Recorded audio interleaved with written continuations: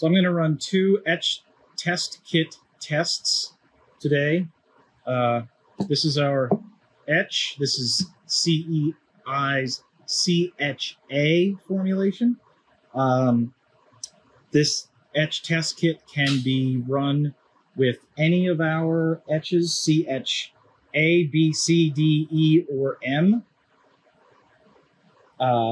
If you're testing CHC or CHM, the etch will need to be preheated in a water bath in order to properly run the test. Otherwise, for any of the other formulations, it can be run at room temperature. I am going to run 2 tests on the same etch. This container has been pre-prepared with a solution that will show that it will fail. This will show that it will pass. So these are all the materials that come with the Etch Test Kit. Stirring rod, beaker, small syringe, and 15 milliliters of 1-butanol. There's a full set of instructions as well as an SDS included in every kit. Each kit can run 5 tests. So I'm going to follow the instructions. I need 50 milliliters of etch. I'm going to pour that right here into our beaker.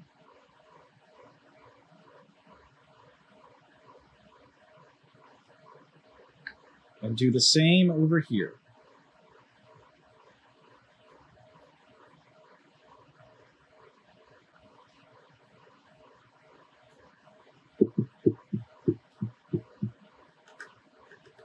Just enough.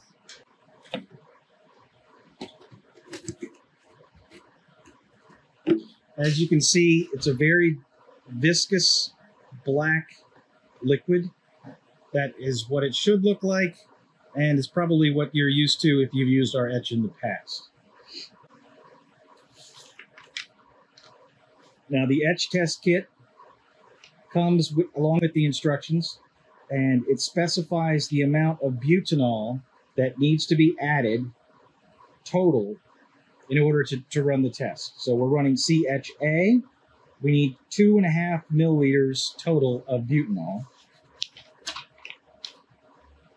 And I'm going to speed up the process a little bit here, just for example purposes.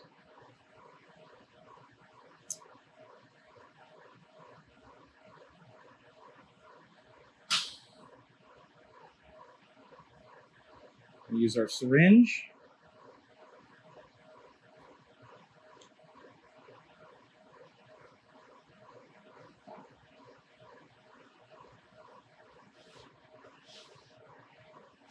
And I'm going to start out with a 1 milliliter dose.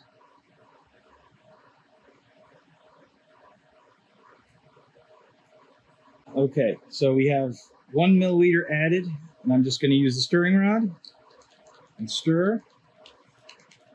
There will be some very small sections of a white or gray or perhaps even a light tan that might show up. If you can see it from this beaker, because we had pre-prepared it to show what it would look like if it fails, there actually is some of that in that beaker. After a little bit of stirring, this beaker is already showing that it's entirely black.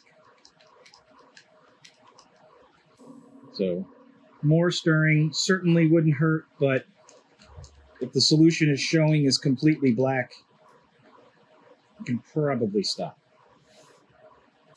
So then, per the instructions, we're just going to keep adding a half of a milliliter of butanol each time.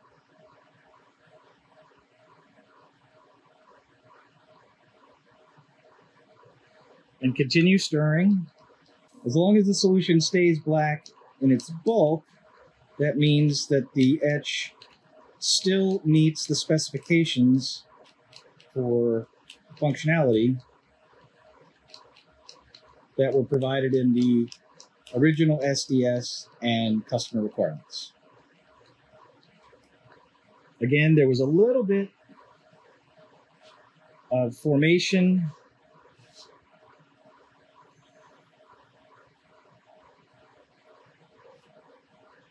of some white or light gray spots, but after stirring, they almost immediately go away.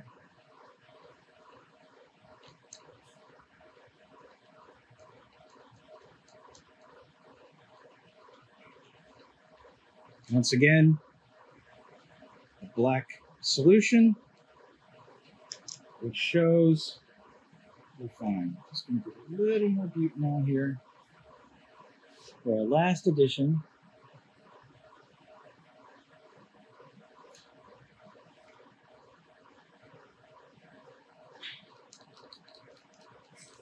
And once again, small amounts of gray and white spots, but the overwhelming majority is staying black, which means that this etch passes. So once again, this one over here has been pre-prepared with some of the butanol solution to show what it would look like if it would fail.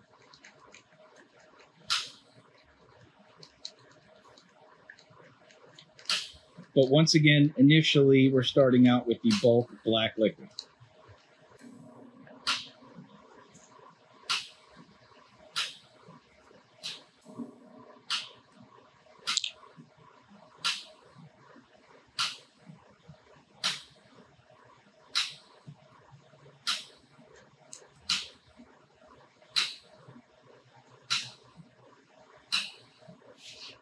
So following the same procedure as last time, I'm going to start out with adding a milliliter.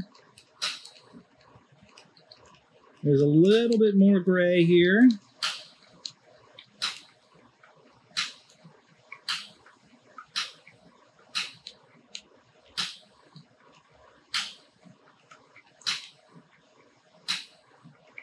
But in the end, after some stirring, it reverts back to black.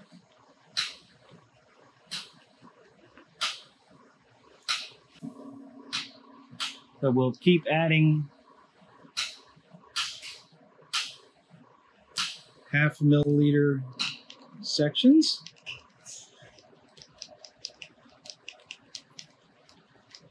Until we get up to the 2.5 milliliter total called for on the instructions page. So here you can see with stirring, the black is going away and it's definitely turning into a gray. Sometimes it'll be a little on the tan side, sometimes it'll be on the white side. In this instance, it's more gray. But you can definitely see the difference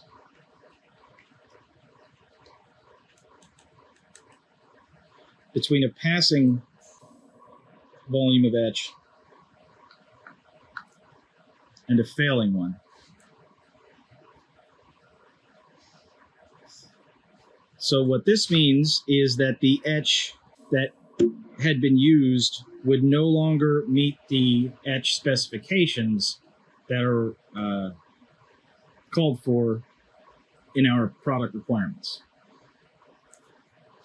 That could be an instance of perhaps the cap was left off the last time that the bottle was opened, or it wasn't refrigerated since it had been opened, or it could just be that it was on the shelf for far too long.